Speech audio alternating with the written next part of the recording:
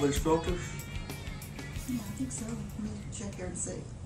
Well, hi Lloyd, how are Well, you? sure. And Mary. Well, Hello, how are y'all? How you doing? Good. Long time no see. Yeah, too long, Mary.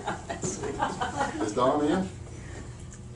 Well, it's noon. He's usually here by lunchtime anyway. Well, that's So let me fine. go check and see if he's in. Yeah, okay. I'd like to see him if he is. Okay. Haven't seen him for a while. We haven't been over this neck of the woods for a while. Don, Lloyd, and Mary are here to see you. Oh, are they really? Great. Can you Okay. send one in? Please. Okay. Yep, come on in now. Okay. Hey, Lloyd. Good to see you. Good to see you. Hi, Mary. How are you? boss Good to with see you.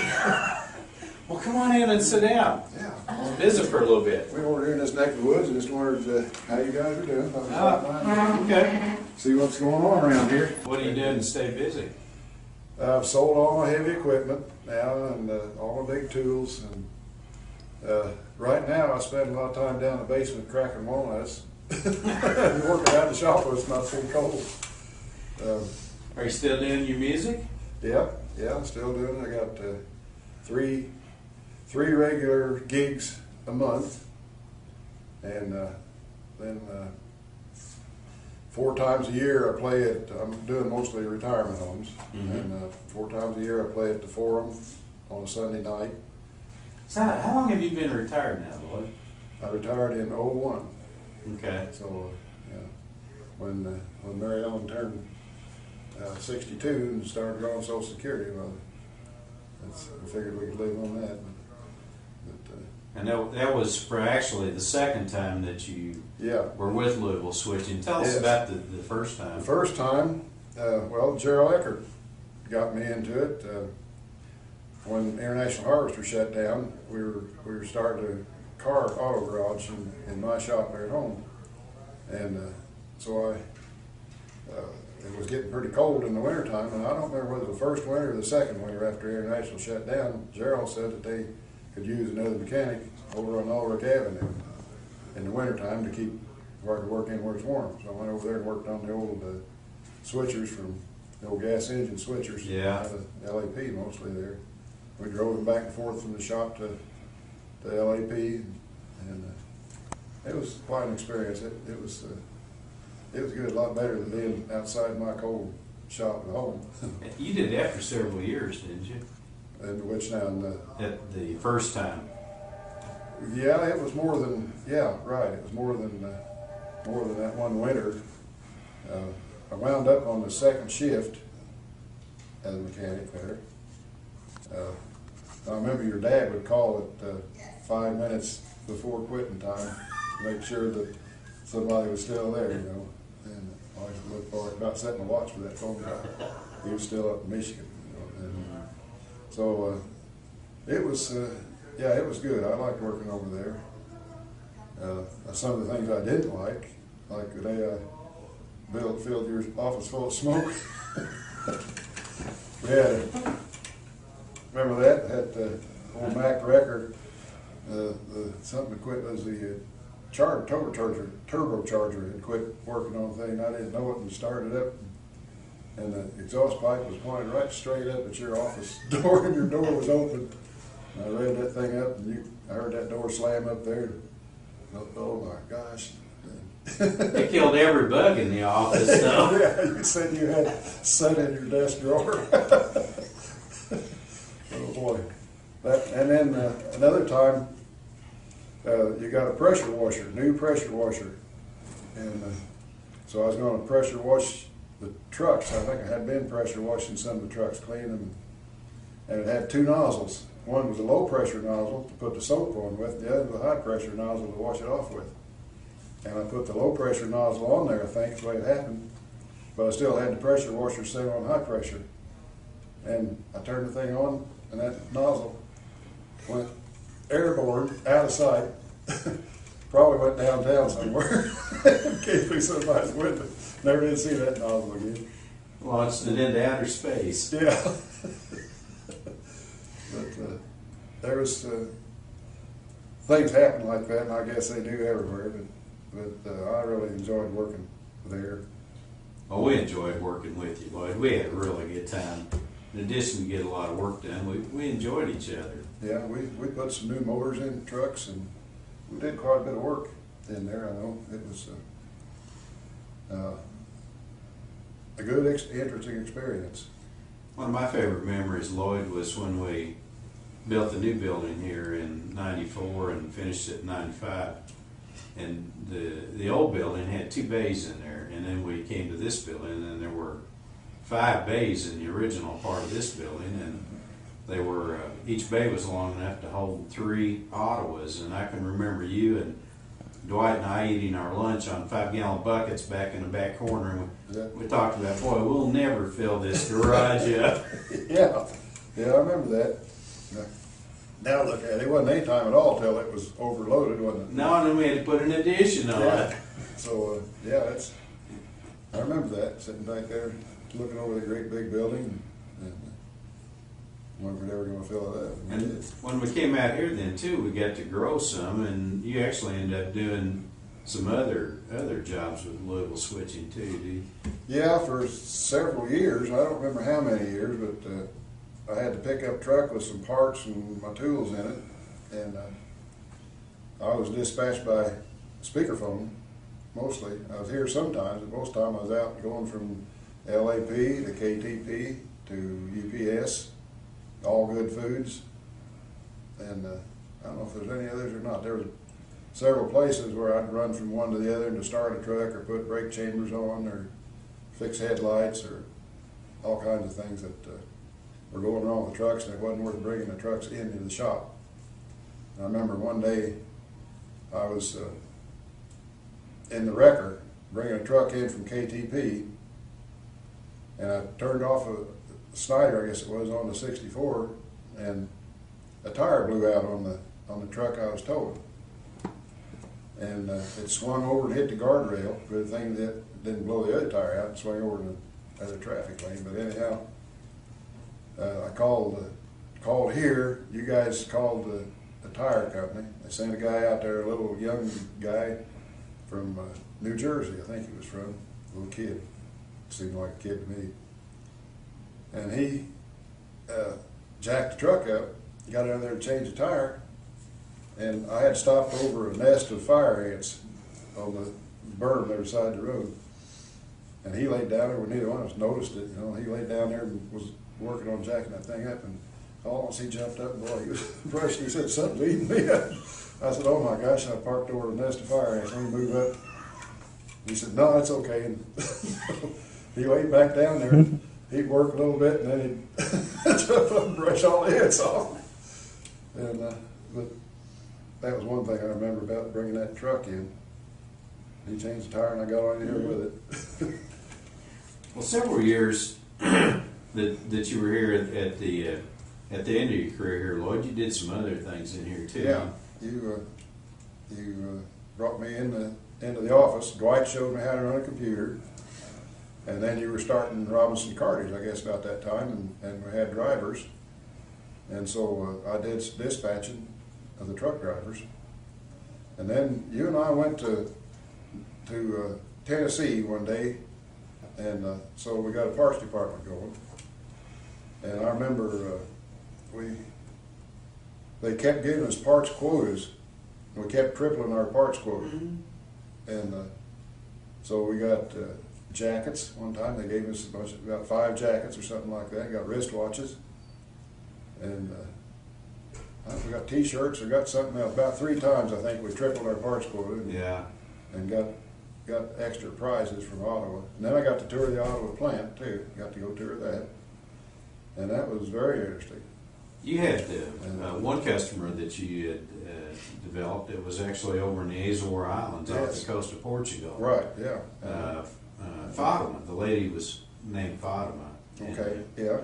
Yeah, that's right. They had an older model Ottawa, and they would call and you'd look the parts up for them. And I think they really enjoyed the fact that you would spend a lot of time with them to help make sure that they knew exactly what it was they needed. Yeah.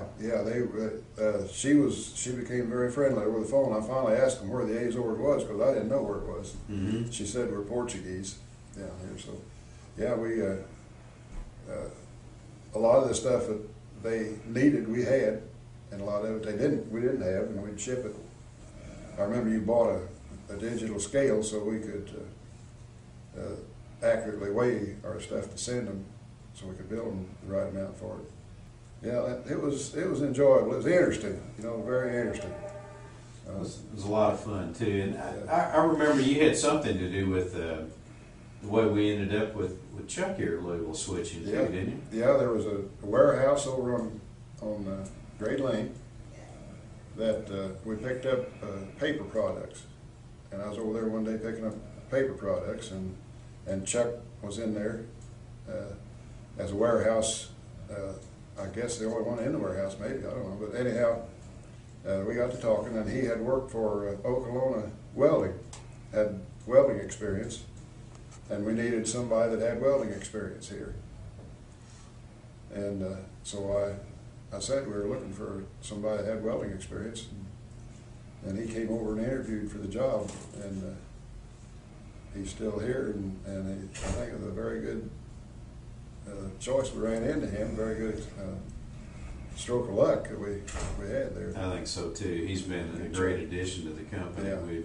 We've loved working with him, and it was good that you were able to find somebody like that. Yeah, I was really lucky to get on the Chuck, because he was and is a good man. He was really good, and he was an expert welder. That's what we needed. That was important.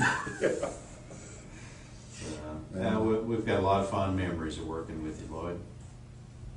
Yeah, I've got a lot of fond memories working here too. I really enjoyed it. I'm lucky to get a job like that after Harvester shut down, because a lot of the people that I knew didn't get jobs like that. And some of them wound up as a maintenance man in an apartment complex or something like that, And so I really lucked into it. And I give Gerald Eckert the credit for that too, because he's the one that got me the first job, and because I had experience with my own diesel equipment, your dad then hired me back the second time I came back to work on you're getting diesel trucks in, and that's the reason he hired me back. He asked me if I had diesel equipment, diesel experience, and I said, yeah, I do have diesel experience, so that got me back. I think that was about 95 when we started buying the diesel trucks, maybe 94. Somewhere along there, yeah, it was in the mid-90s. Yeah, because, yeah, that's about right. Mm-hmm. So, but they were also new. We didn't have a whole lot of trouble with them. They were good trucks. They were. Oh yeah, we hired one guy one time. Remember, I had to check out some of the drivers. Give them driver's test. And you guys hired one guy one time to drive that truck over at LAP, and I was telling him about the truck and so on. I said it's got see, what did I call it? It's got one of those manpower steering kits on it. Oh, yeah. Armstrong power steering. Armstrong power steering, that was it, yeah. Got one of the Armstrong power steerings on it. Mm-hmm. And he got in and started driving. He said, I thought you said it had power steering. And I said it had Armstrong power steering. It takes a strong arm to turn the wheel. He didn't like that too good. But you got things rolling pretty smooth now, I guess. You got a lot of new equipment and good people. Oh, we've been really blessed here Yeah. the last few years. But I still look back and think about the formative years when you were here and Gerald was here, and we just had a really good foundation for building upon, and some really good people to do that, and that's what made all of this possible. Well, I guess so. I appreciate you saying that. But I think we all learn together. We all work together and learn together. Something else I was thinking about. When you hit 75 years old, so you'll always remember everything you want to remember. Well, that may be helpful in some cases. Oh, yeah, I was thinking about Daryl Hoover. It was the parts business was getting bigger, and so was the cartage business. And you had one driver that was very dependable. You had good drivers. You had several good drivers. Ben was a good driver, and Daryl. And you asked me one time which one I thought would make a good dispatcher. And the first thing that came to mind real quick was Daryl, because Daryl is a smart man. And so he was dependable. I could call him no matter when you needed a driver. I could call Daryl, and he had that other business going. He'd come over and drive for us anytime you needed, you know. So I mentioned Daryl, and he worked out really good. He wound up taking the parts business and building it up a whole lot bigger than what it was when I was here. Daryl was talking recently about the first week that he worked here part-time, and we worked him 51 hours. Yeah, that's right. We did. We just didn't have room for full-time people. No. Yeah, that was a full-time job there, a part-time job there, 51 hours. At least he got to go home at night sometimes, you know. Yeah. I remember too that the day that I was closing up and locked the door, turned the alarm on, and then the phone rang. And I couldn't not answer the phone, so I went and answered the phone, and the alarm went off. While you were on the phone? Yeah, while I was on the phone. And so I got off the phone and had to call the alarm company and get the alarm shut off. One thing's loud. Oh boy. Yeah. Well, Lloyd, we sure have enjoyed you coming by here today, and you too, Mary, and just reliving some of the old times. Well, I really am glad to do it, because I think about you guys a lot, you know. So we better get on down the road. All right. Well, Mary, it was great to see you again. Thanks so much for stopping by. Lloyd, look forward to visiting with you the next time. Okay. You're a good man. Well, I don't know about that. And we love you too, Lloyd. Love you guys too. I'll walk out with you. Okay.